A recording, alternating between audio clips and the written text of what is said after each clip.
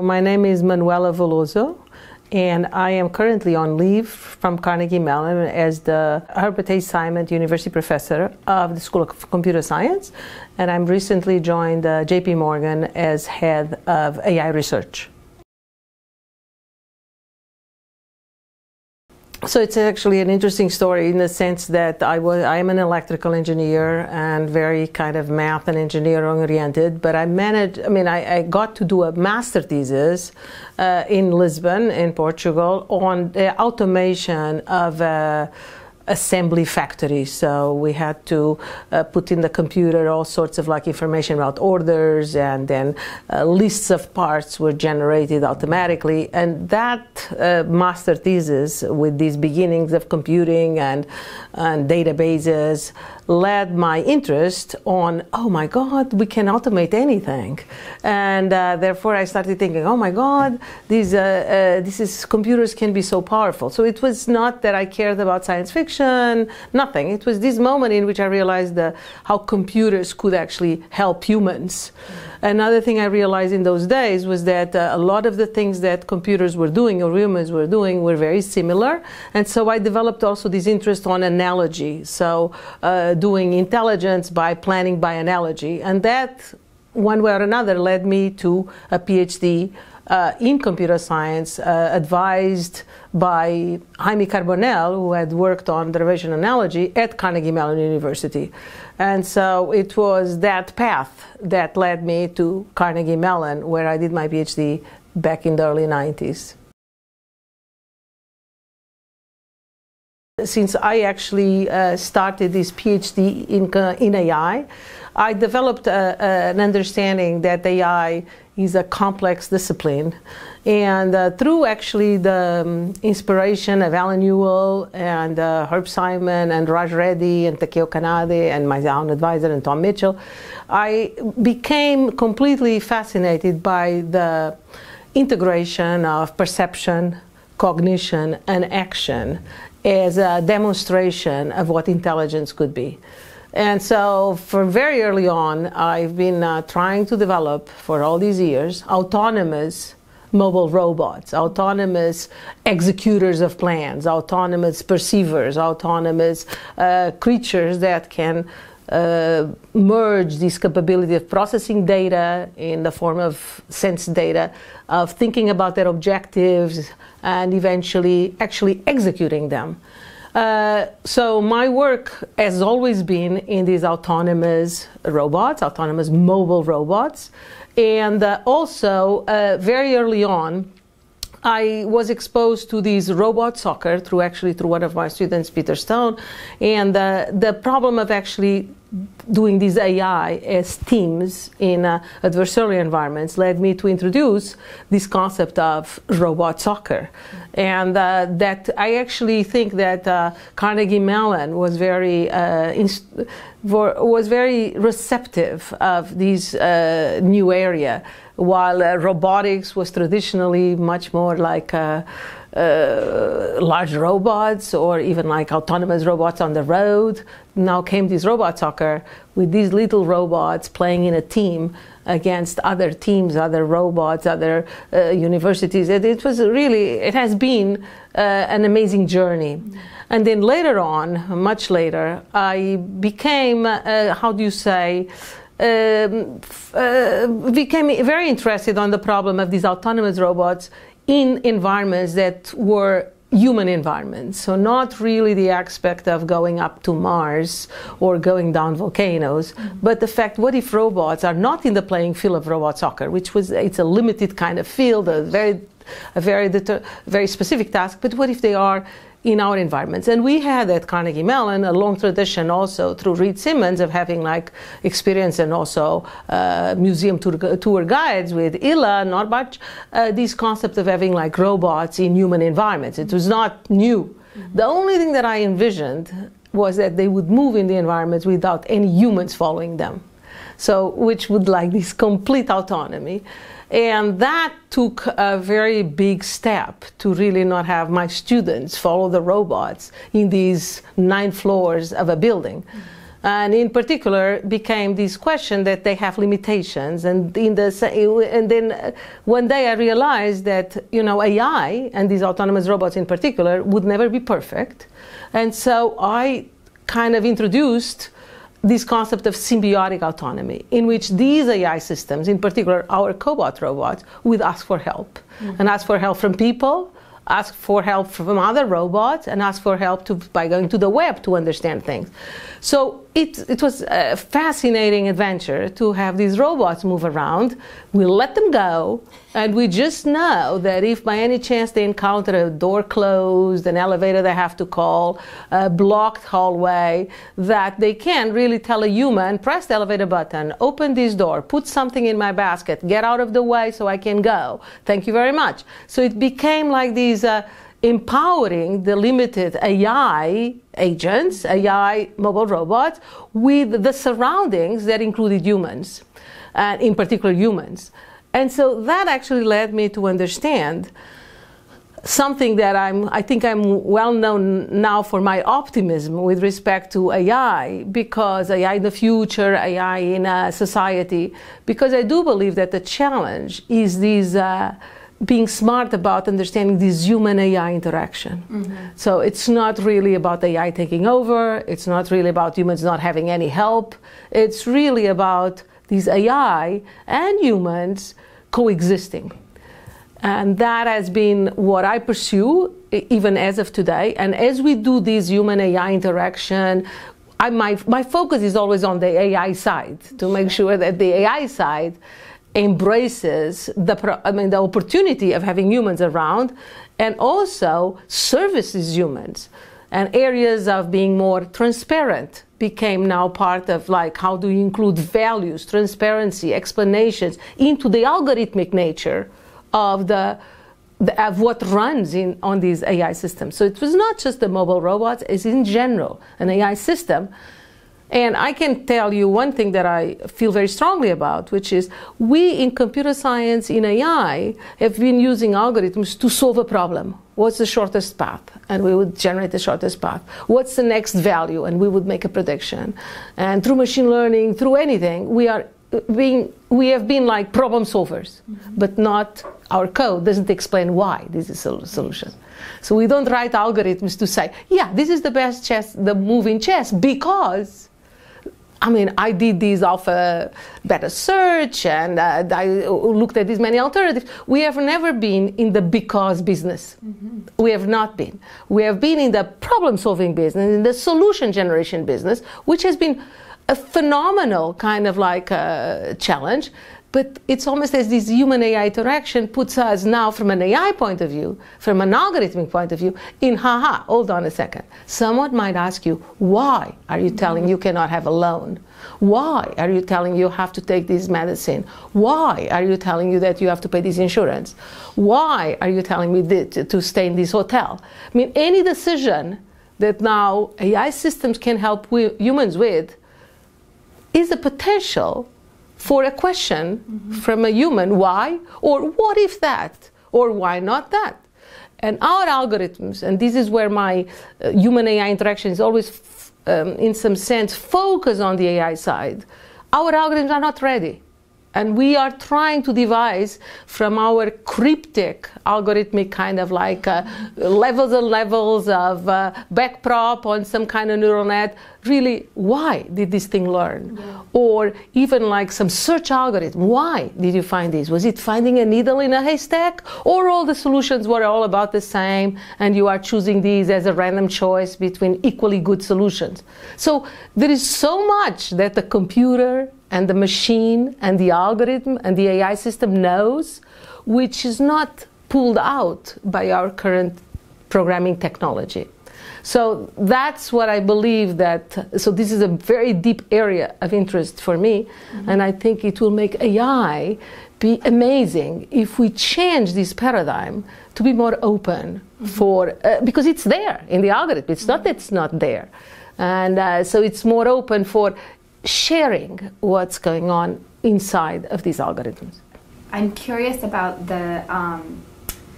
the translation of the work that you were doing in regards to robo-soccer to this, because one of the things that I've always found striking about, I was familiar with students participating as undergraduate researchers in your lab, and the ways in which they would discuss the parameters of the game, soccer, which has very specific rules, analogous to other games like chess, but also the element of decision making that when people are playing are oftentimes ascribed to creativity and play, right? Because you don't have a coach calling plays in a human game in the ways that you would perhaps in American football or in elements of basketball. But this idea in your current work on opening up further transparency in the decision-making processes within the automated systems, the ways in which it sounds to me like there was the movement from the seemingly static rule-based work in the soccer arena that was a relatively closed system but still open to elements of not chance but various decisions. Do I chip it? Do I not chip it? Right, by virtue of the play, and this notion of collaboration between the robots as well in this team environment. I'm wondering if you can speak a little bit about the translation of some of the findings or translation of some of that work that led you to this current work in terms of the transparency of decision making and these curiosities. A lot of the challenges of such autonomous system is the uncertainty about what the adversary is going to do. Yes. And it's something that we have not been very, how do you say, successful in modeling necessarily, because these robots all do whatever. It's not that it's really humans playing that might have a strategy, might have a coach, might have some kind of past games you can learn from. So there is a lot of uncertainty, and we have always always played these games or these type of strategies in a very kind of beautiful way. We introduced a playbook, which was very, very, very large. And basically these robots stochastically choose between different plays as a function of really like outcomes of past choices. So there is that kind of like adaptation, stochastic adaptation. The thing that I want to just say about robot soccer, in fact, that I find it very fascinating now, it's like you know, we spend a lot of time thinking that after all, robot soccer is only a game, and the real world is different, and AlphaGo is only a game, and or Go is only a game. Always this kind of separation. Oh, the real world is much more complicated. These are always games with some rules and so forth. However, I think that the future of AI one day will include, will include humans practicing with AI systems. Everybody plays with chess programs now. Everybody now. One day people will actually play with soccer teams of robots to practice. Or for example, I love playing squash, right? I mean, unless someone is ready at the same time that I am, I'm not going to have a chance to play squash unless I want just to practice my rails. But that's not really very exciting. If there were robots available, you know, to play squash with you, this whole paradigm would change, or tennis, or any kind of other sport. So I actually value a lot. Even if I would start now my career, maybe I would have developed these sports playing robots, because even when you want to practice, I mean, it's not just this tennis ball going maybe left, right, but not having any intelligence. What about playing with an intelligent tennis player robot?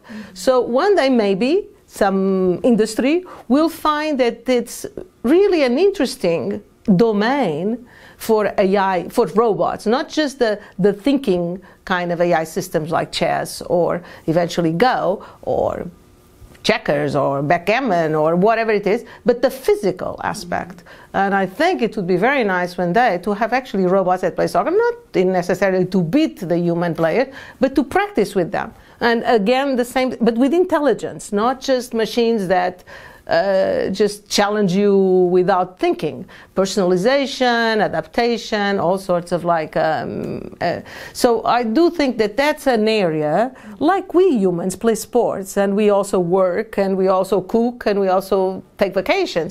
I think that humans know very well the difference between how they think as they play sports from what they do in their work. I think that that will exist forever. And AI, this human-AI interaction I'm talking about in some sense, covers more of the life of people, the decisions they make, not really only the sports they play, which is a separate kind of area. I want to emphasize one more thing with respect to AI, which I think that it's important to understand. Unfortunately, people sometimes think AI is machine learning, and machine learning and AI seems to be used interchangeably. But that is something that it would be good to understand. From my point of view, machine learning is one of the components of AI. AI is a science of putting together components, the vision, the planning, the searching, the machine learning, the interaction with humans, and trying to make the whole loop closed so that something can be performed intelligently by an AI system. That's one thing that I feel very strongly about. The other thing is that AI is not a one-shot business. AI is a science that, our robots, our cobot robots, they learn by interacting with people or by going to the web, and they know much more now than they used to know 2 years ago or 3 years ago. So unfortunately in our technology, I say this many times in my talks, we are not used to buying technology that does not work. We buy a refrigerator and it works. We buy a car and it works. We buy a vacuum cleaner and it works. Everything works. It's an unfortunate situation from an AI point of view because we don't see anything getting better by interacting with us. The refrigerator doesn't get better. When we always freeze, there is a little control we can manually change, but there is not the sense that I see the thing grow as I put more vegetables here, more eggs there. Nothing gets better in the refrigerating system. A car, the same thing. Maybe the seat adjusts to your height, and but that's it. There is nothing gets better. AI, it's going to be a technology that people will be able to use, and they have to get used to the fact that maybe the AI system today, based on the current data, makes the wrong decisions, make the wrong advice. But if we have a real AI system, we can give feedback, and maybe tomorrow it will do better. We can give instruction. We can interact with that thing in a very kind of like an incremental way. And expecting that an AI system today, who makes decisions about loans, no loans, whatever decisions, makes the right decision on day one is a mistake. Or the subtlety of that notion of a iterative system that is likely, more likely than less likely to fail initially, but has the capacity to build out its capacities further. We have never experienced a human discovery, a human technological discovery, be it the will, be it like whatever has been in the past, in which when we actually interact with such discovery, there is a process of your own input, your own interaction with the thing, with the technology, the technology, so that you have an input and you have a say on where the technology goes from interacting with you. So I call these aspects that I find very important about learning from experience. So, and it's not probably just a reinforcement learning system, but it's something that you can instruct, you can give feedback, you can make it forget things, you can make like them biased towards some sides. You might want not to just use the data. I want to give you a principle. I want to add something. We are in the infancy of understanding how our algorithms are going to be so robust and so verified to be in this interaction. So, in summary, in fact, the challenge here is this human-AI interaction and throwing into society so artificial creatures, these AI systems, which are not dogs, they are not cats, they are not people, they are these AI things. However, they are intelligent. And they are intelligent. And they are part of what we actually want to use to improve humanity. And just one final thought. People kind of like think, do we really need AI? And why? Should we stop AI? Should we grow AI? two things. First of all, we cannot control AI like that, because AI is something that anyone that has a computer, one way or another, which is pervasive, it's not a special device. Computing, this is a natural path of computing going forward. So it's not really easy to just put rules. What we should invest is on educating people to use these tools well, but it's not really something that it's very easy to just control. But the other aspect also of this AI revolution, in some sense, is that it is incremental. And it's not that also one day we're going to wake up and AI is there. No, it's every day there is something else. Every day we type an email and there is completion. Every day we go to some website and there is one more way to be smart about the way you do some reservation. It's fascinating to witness how 2018 is at the end of 2018, at the beginning. How many more apps we have on our phone? How many more data? And the third thing that is actually inevitable is like this. Think about humanity. What did we become experts on? We became experts at producing data. Everything we do now is digitalized. Our Fitbits, our credit cards, our conversations, our pictures. I mean, what is not available in a digital form? As soon as we make all these available in the digital form, there are two things we should realize. First of all, no way humans are going to be able to themselves process all that information.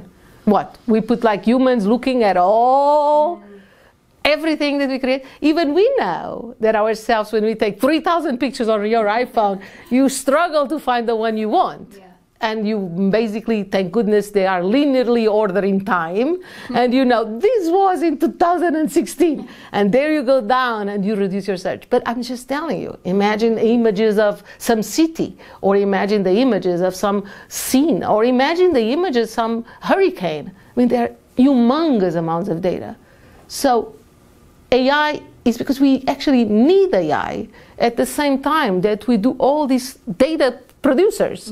Our devices produce data, and we cannot process that data without the development of these AI systems that can potentially assist humans and definitely tremendously benefit the support for human decision, the support for human interactions, the support for human beings to actually make advances in our societies.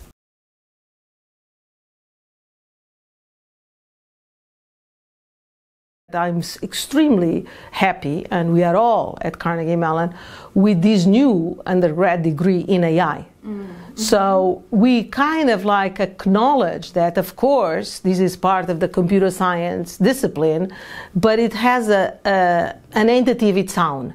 Because now it's not just about having computers do beautiful programming, having computers have excellent algorithms, having computers have great hardware, great operating systems. It's this concept of how do we make all these things intelligent? And this AI feature that requires students to basically learn not only the algorithms, but also the ethics of having these be part of society. It's like creating a generation. We are starting to create generations where we want them to understand about the power of computers to be intelligent. Not the power of computers to process data very fast only. It's these other aspects. And I actually think that one of the most exciting things happening at Carnegie Mellon has to do with this AI major. And we, faculty in AI, to realize, oh my God, this is our chance to educate these generations along the lines of all the way from the technical, mathematical, statistical aspects of computing and the societal aspects. So our major includes, as a required course, ethics, which we may even one day even revise it and refine it to be ethics in AI and all sorts of ethics in computing, ethics about multiple cultures. We are going to grow that area because that's what AI needs to face, is that it has to go to the world and do it.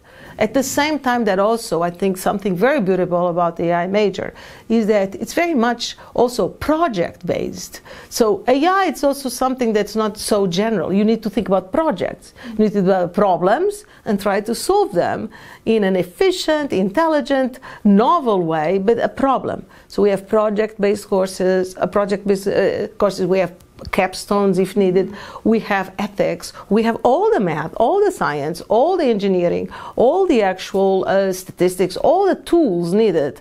But we have a different view of what they are going to come out.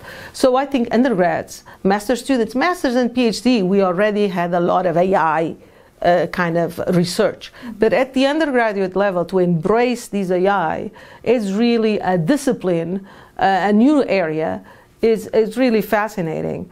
And I think that that's one of the greatest contributions of the faculty at Carnegie Mellon, is to put AI as an education area within our societies.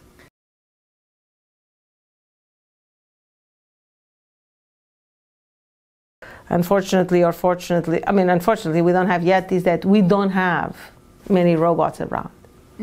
We don't have physical robots. Yeah. I think people got used to their cell phones, they got used to their Google search, they got used to their email, they got used to all these digital tools, and they are happy to see them becoming smarter and smarter, from Alexas to all the way to completions of emails. But you see, there are no robots moving around anywhere. Yeah, very little embodiment. And there aren't.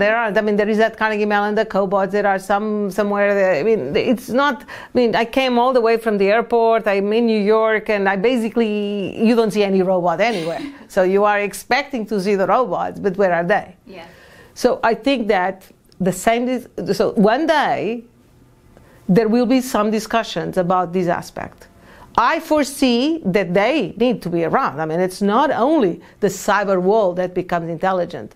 I think our handling of the physical space, be it for disaster rescue, be it for construction, be it for all sorts of other needs that we have in the physical space, will come one day.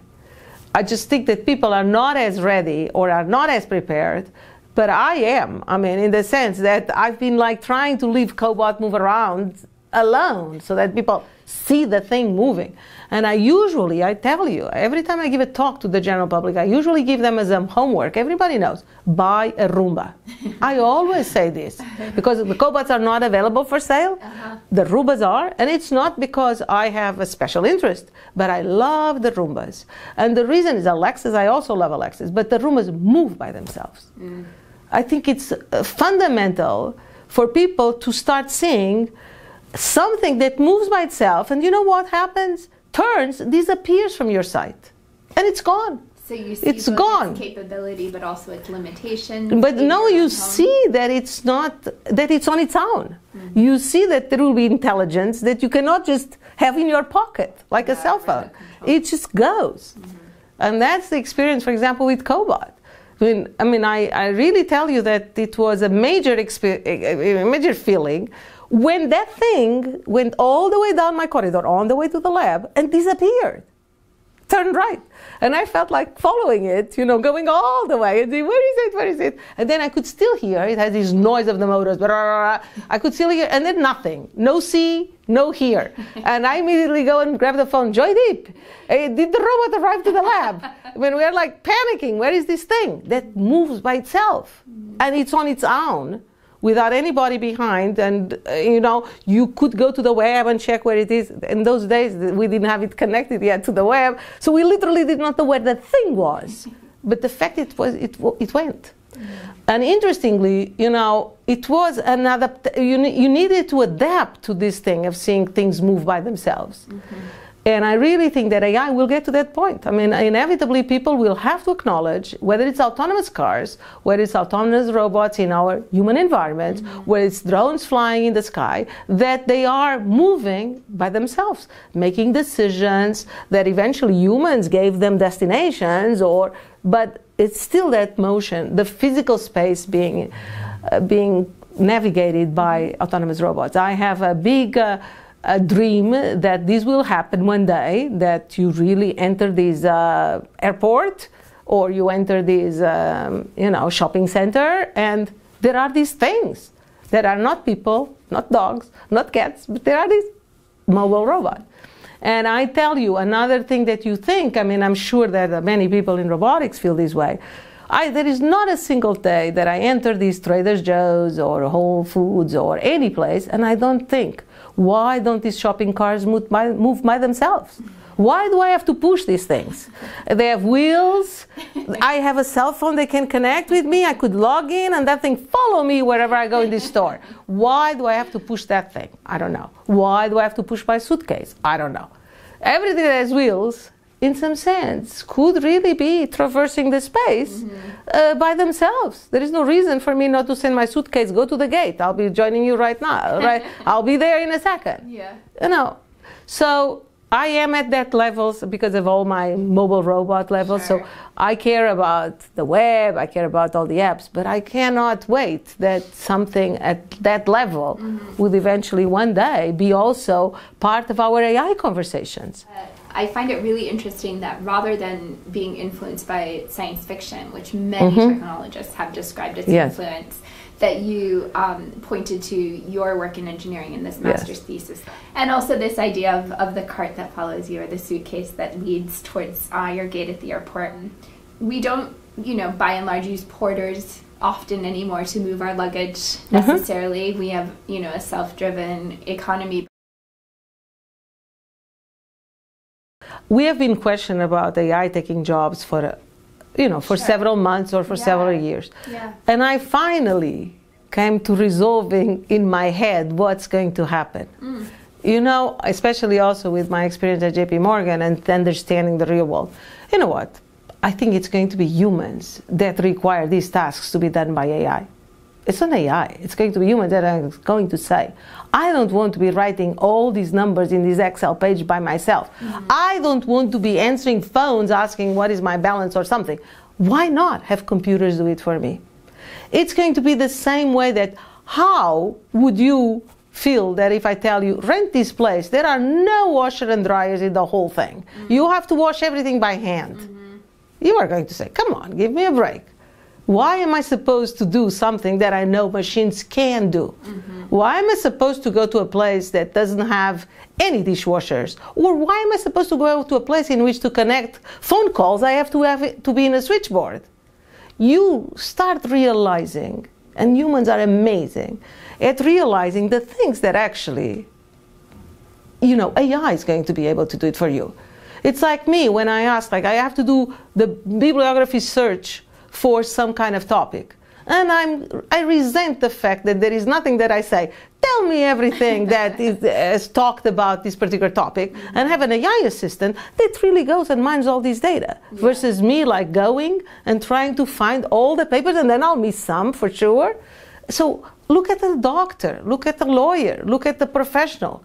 When are we going to not want to have an AI system that look at all the cases of these diseases in the world and compare with this problem and advise me of what to do? So that's the point. There will be not AI taking over jobs. It's people requesting that AI do the tasks that they find can be actually done by machines.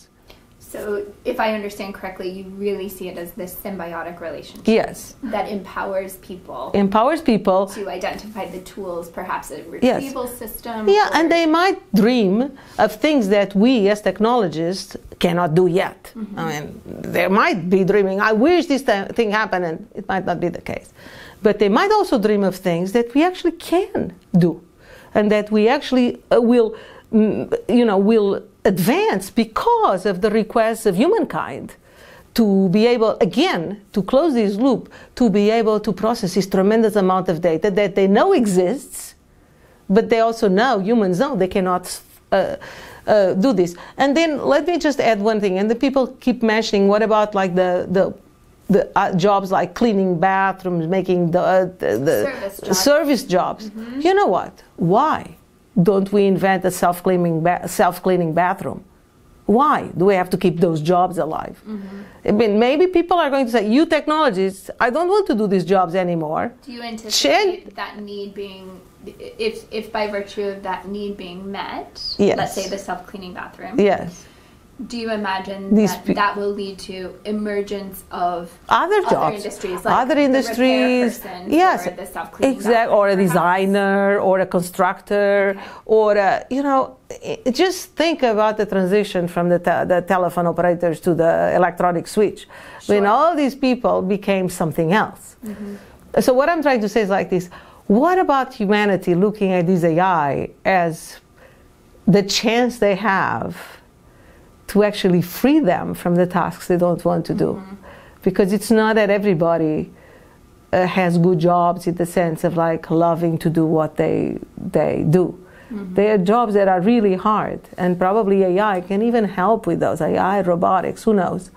And maybe we will converge to a society of an economy of talents in which people in fact shine in the things that they want to do, and they might even like jump around and do different things and reinvent themselves, because we also get tired of doing the same thing over and over.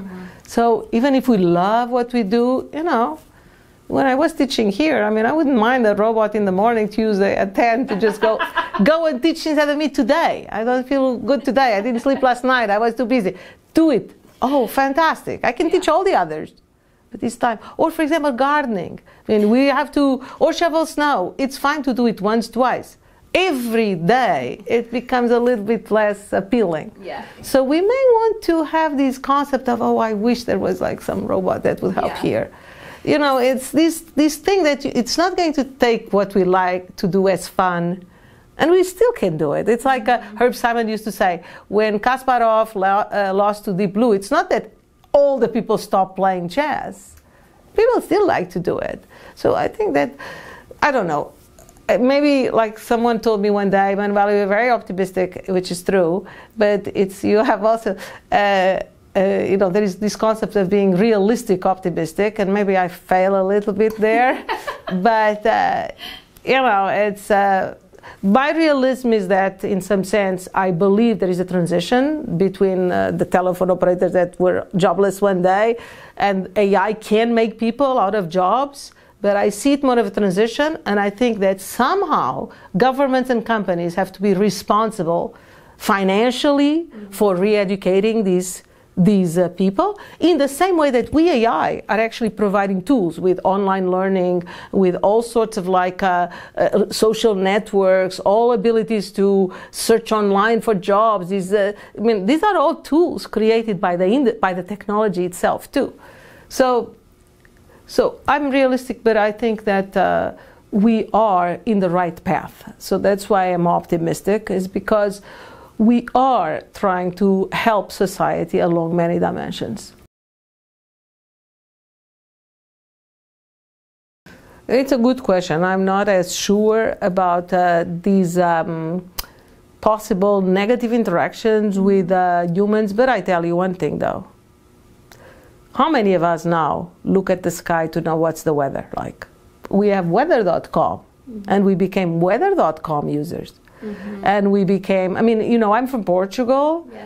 I remember my summers as a child with these fishermen, and we would actually go to the beach to ask, what's the weather like tomorrow?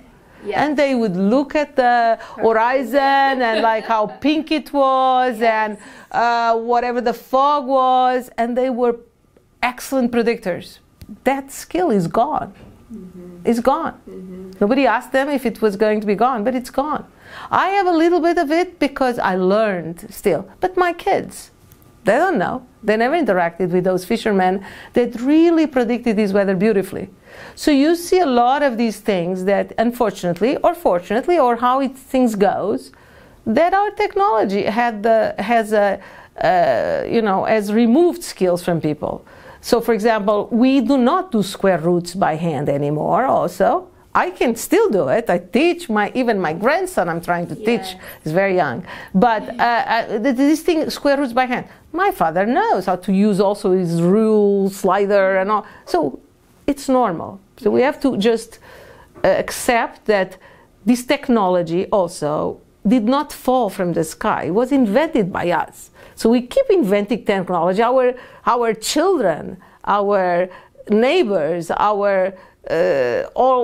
our people are all creators of new technology. And when new technology comes, probably it overrides skills. I mean, that's the way it's kind of has been throughout history.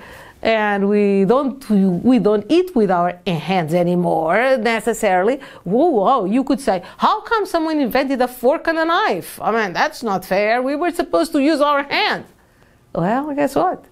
Yeah. The moment the fork and the knife are there, done with the hands, right? So, and think about also like in the 1400s when Gutenberg invented the printing press, reading became a skill taught in the schools.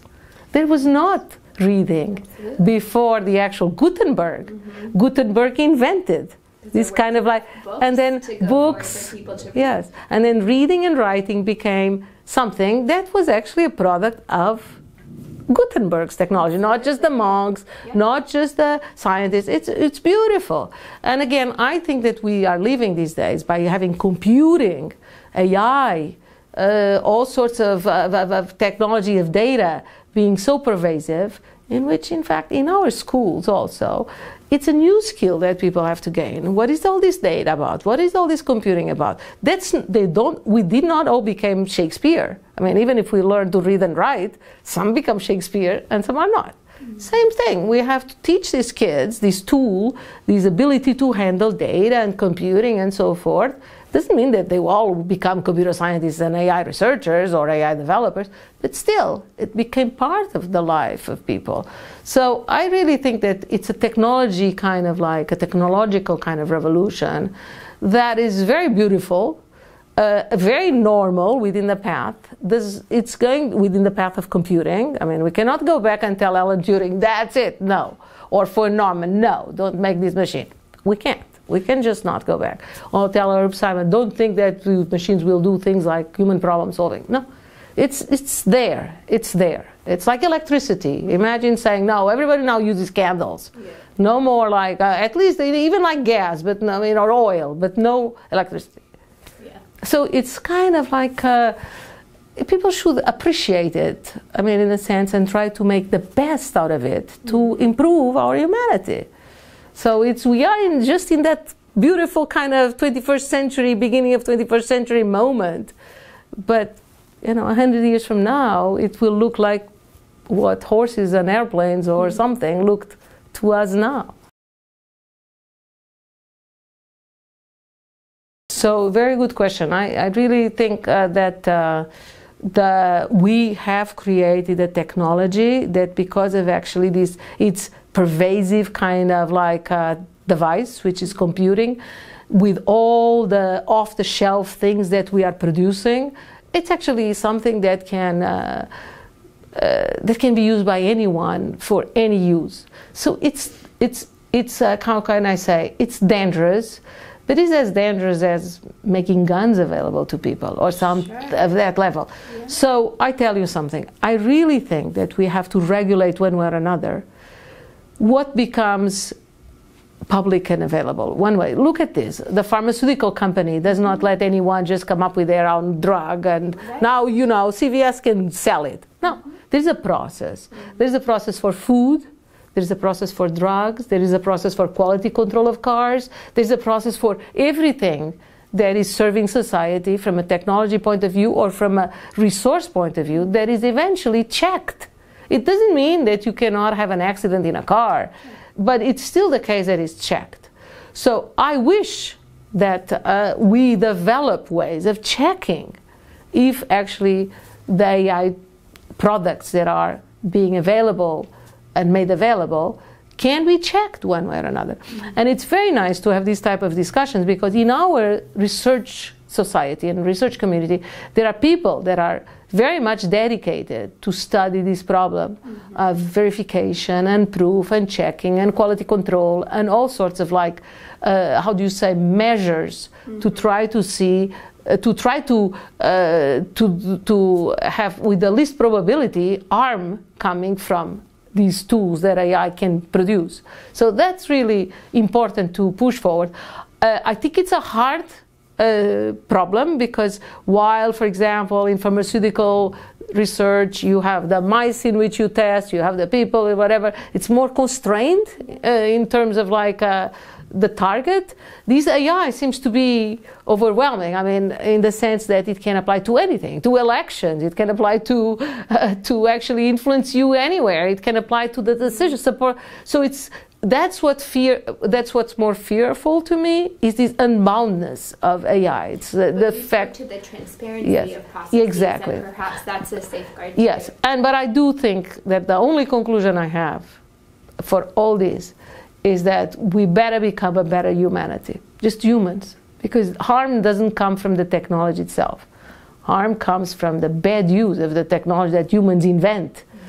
And so if we would just be able to have people live happily and accept their different kind of cultures, and accept that the earth needs to be preserved, and that accepts that there are these enormous inequality that needs to be bridged. I mean, there are so many things that we could invest our efforts on rather than use poorly the technology. So it's a call to humanity, the power of this technology in some sense. We invented it.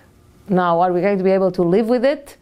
Well, that's a challenge for us. And I'm very confident that we actually can address this challenge in a good way.